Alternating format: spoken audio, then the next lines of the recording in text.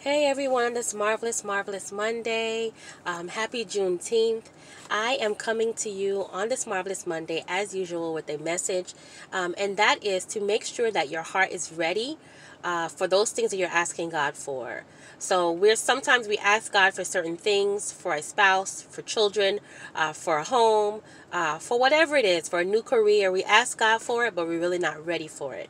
So, in this message, I just want to encourage you to also, in addition to asking God for certain things in your life, ask God that He may prepare you. He may prepare you to receive what you are asking God for.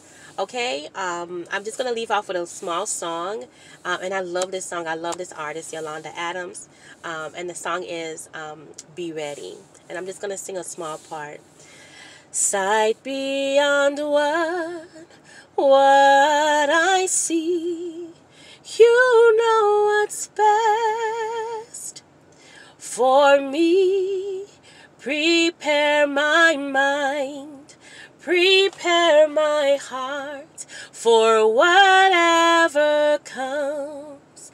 I'm gonna be ready, strength to pass it, any test. I feel like I'm so blessed with you in control.